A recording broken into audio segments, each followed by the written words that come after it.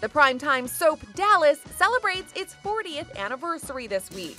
The drama about the Ewings, a Texas oil family with issues, became a sensation in 1980 when it had viewers asking, "Who shot J.R.?"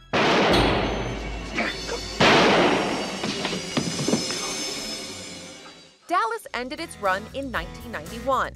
So, where are the stars of Dallas today? Patrick Duffy played Bobby Ewing on the show. After Dallas, he appeared in the 90s sitcom Step by Step. He makes his home in Oregon and is a practicing Buddhist. Linda Gray played Sue Ellen Ewing. After Dallas, she starred in the movie Oscar with Sylvester Stallone. Hello, I was sent by the employment agency. And appeared in shows like Melrose Place. She also played Mrs. Robinson in a London production of The Graduate. Gray has claimed that those are her legs, not Anne Bancroft's that we see in the poster of The Graduate film. Mrs. Robinson, you're trying to seduce me. Victoria Principal played Pamela Barnes Ewing. Though she continued to act after Dallas, she had greater success in business. She launched a popular line of cosmetics called Principal Secret. For some reason, my whole life, I've had an affinity and love of skin. Charlene Tilton played young Lucy Ewing.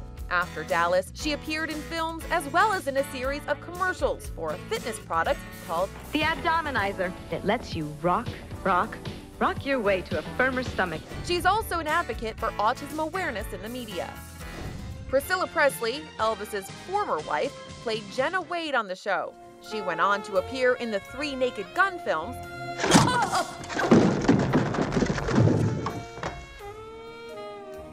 and continues to be involved in the Elvis Presley estate. Steve Canale played Ray Krebs on Dallas.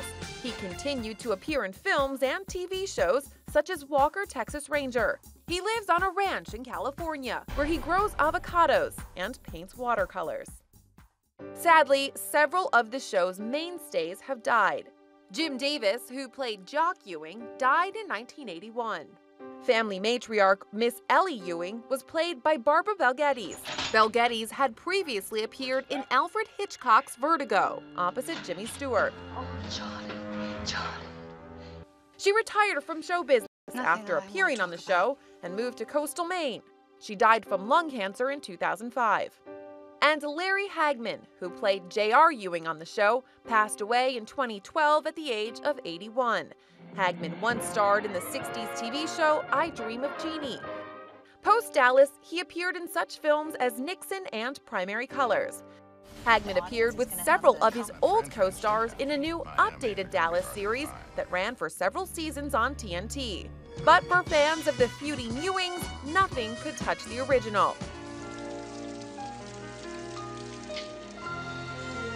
Even if it was all a dream. Good morning.